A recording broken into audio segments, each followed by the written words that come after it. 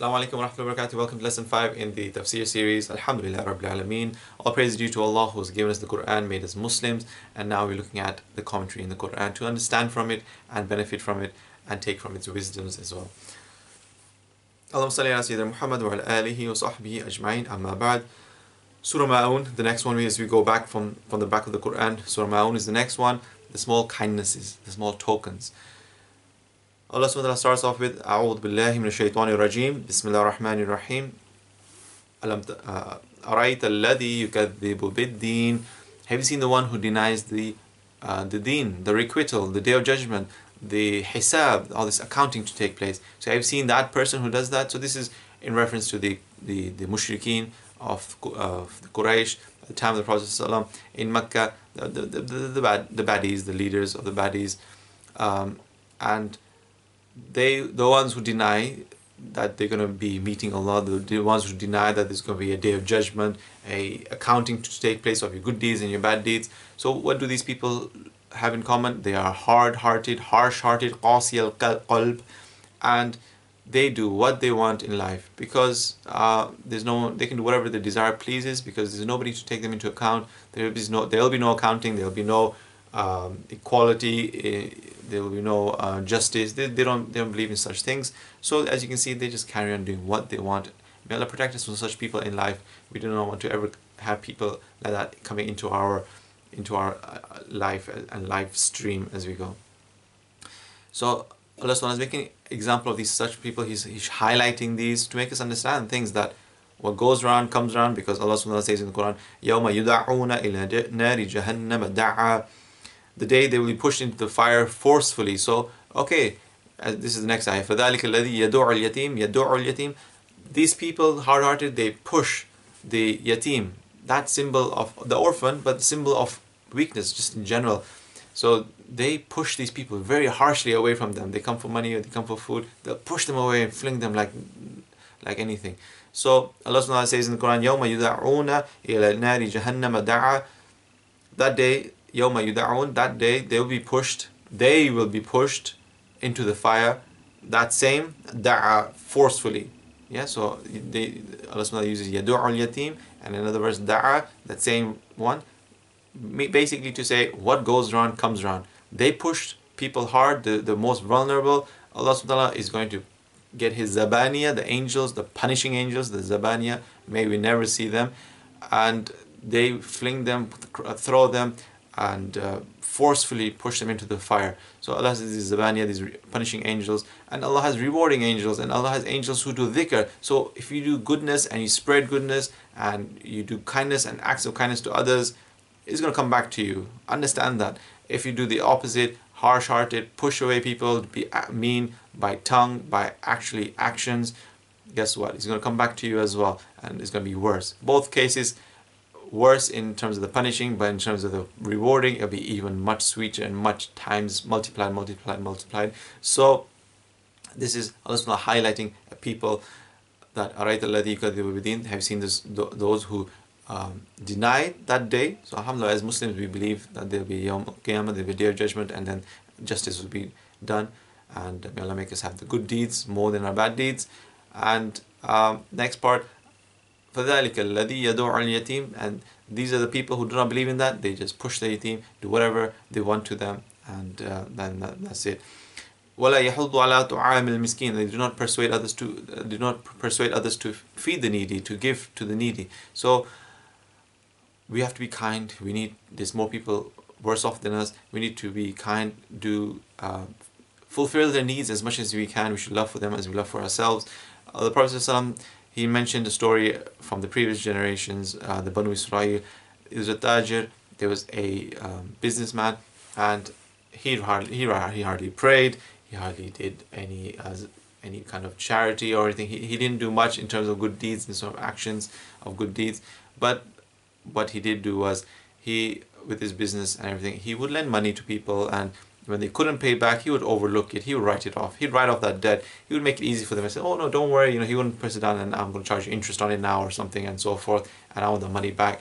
But he would be that kind-hearted. He would be and generous in that sense. So on that day when he's asked, "Where is your deeds? What have you brought for this day? What have you prepared for this day?" he has nothing to say, he has nothing to give as an answer. So, but Allah subhanahu wa ta'ala, the one who knows all, He knows that He is the one who did such kindness to people, and He helped people with His money and didn't rebuke or anything or chase them or for why when they didn't pay back. So Allah subhanahu wa ta'ala says we are more deserving of such things as treatment, so we're going to do the same with you. Go to paradise, and that's it, every shortcoming overlooked. So this is an example from the people from the previous generations.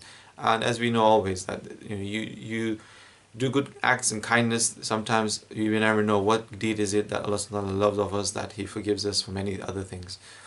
And similarly, we never oppress, because we don't know what it is that causes us to be the ones who are going to be taken into account and held to that by Allah subhanahu wa ta'ala, because we did such a bad and evil act, especially to somebody else.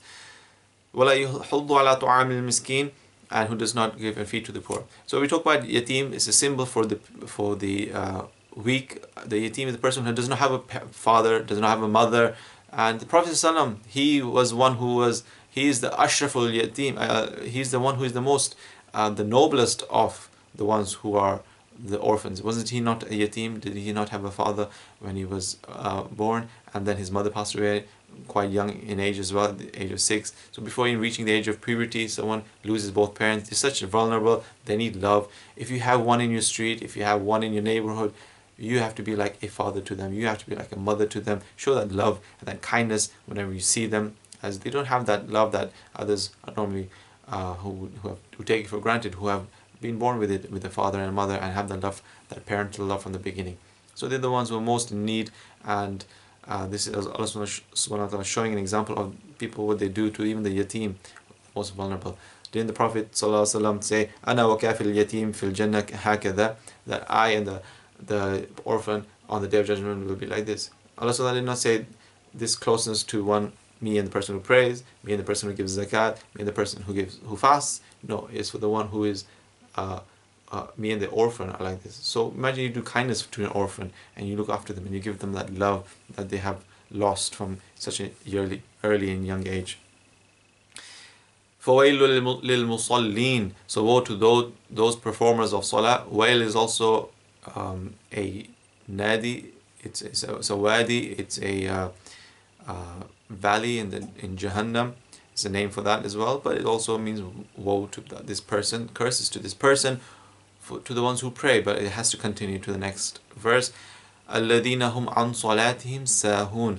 Who are those who are the ones who neglect their prayers. So they pray, but guess what? They pray in the wrong times. They pray outside of the times. Didn't Jibreel alayhi salam come at Fajr time to pray, at Fajr time to show that this is the time of the prayer, at the beginning, at the end of it? Came for Zohar time at the beginning and the end, prayed at that time, to show the boundaries of each prayer. But we over transgress that boundaries. We pray our Asr, Zohar in our Asr times, and our Isha, every Maghrib in our Isha time, and we pray outside of those bounds that we're limited in for praying. So we need to pray in our times, as it says in the Quran, إِنَّ الصَّلَاةَ كَانَتْ عَلَى الْمُؤْمِنِينَ كِتَابًا مَوْقُوتًا, that indeed prayer is upon the believers a prescribed thing. That's it. You have no two ways about it. Allah subhanahu wa ta'ala wants Asr, pray at Asr time, Zohar at Zohar time. So we have 5 prayers, we need to pray them in its time. So may Allah make us those who are, and in each time, the beginning of that time is the most fadila, the most virtuous time to pray. So let's try and pray all our prayers at the beginning, and not at the end when it's the more makruh time, the dislike time, or even the haram time when there's not even much time left to pray. So salah is so important, and here, woe to these people who neglect. So what about the one who forgets who leaves the prayer out? Subhanallah, that person, the one who leaves the prayer, is even in a worse off situation. But this is just for the person who neglects their prayers, but who prays, but he prays in the wrong time, or just neglects as well, and just kind of keeps missing prayers here and there. So woe to such people. الَّذِينَ هُمْ, as he says also, hum الَّذِينَ هُمْ عَنْ صَلَاتِهِمْ. They are, with their prayers, they are neglectful. In terms of praying it, they're not الَّذِينَ هُمْ فِي صَلَاتِهِمْ سَاهُونَ. So Allah SWT didn't say that we are in our prayers we are forgetful. So subhanAllah, because we would all be guilty for that, because we're praying and suddenly our mind's going to our businesses, our mind's going to our business, our fatwa we're thinking about, or a question someone asked, so we need to try and think of, did I give the right solution to it, or that girl that somebody starts thinking about, or that boy. So we all start thinking about various things. That game I left in the middle of, I need to go back to and finish the game. Which way shall I go next? So we think about so many things as we pray. Everybody has in their own, whatever age you're at, there's things that distract them from the prayer. There's shaitan at work, and the whispering is as well from the shayateen. So we need to make sure we concentrate on our prayers as well. We have the khushu, we have that humility and submission to Allah subhanahu wa ta'ala. Know where we are praying, we are conversing with Allah subhanahu wa ta'ala, we are facing Him, we are, we're going to be the closest to Him when we go in terms of our forehead, the most sacred part that even the fire does not touch. We put it on the floor. So let's realize what kind of context we are in, and try and maintain our focus, especially in our prayers. And then finally it goes on to the last two verses, الَّذِينَ هُمْ يُرَاءُونَ, who do good only to show off. So if you show off, you do just to get a good name, get people, oh, like, yeah, he gives money, he prays a lot, he does this, so on and so forth. These people who kind of seek that fame, that may Allah protect us from that, because that is showing no sincerity, and there's no sincerity, no ikhlas, then there's no acceptance. Allah subhanahu wa ta'ala is not going to accept that deed. And Uwais al-Qarni, a great name, another Sahabi who didn't get the chance because he was, at the time of the Prophet, he was looking after his mother in Yemen, and she was not well, so he couldn't go to see the Prophet. But the Prophet made mention of him. He mentioned that he had this leprosy, this illness of the skin or so in this part of the skin. He mentioned of him. Umar radiallahu anhu listened intently, and then he knew that this person, because Uwais al-Qarni was a man from the Tabi'een, the followers of the Sahabas, and he was one of the great, from the Kibar of them, the elders of them. Some say that according to the more stronger opinion, he was one of the best. He was the best of the Tabi'een. For that generation, he was the best. That second generation after the Prophet ﷺ, the first generation being the Prophet ﷺ, the Sahabas, and the next generation being the Tabi'een. Finally, the third one being the Tabi'een, the followers of the Tabi'een. So Uwais al-Qarni, he was one who would do such great deeds, such great a'mal, but he wanted to keep it in secret, and he always keep it in secret and not show off to anybody. But the Prophet made mention of him. So Umar radiallahu anhu, he wanted to ask him that, he wanted to ask him for a dua.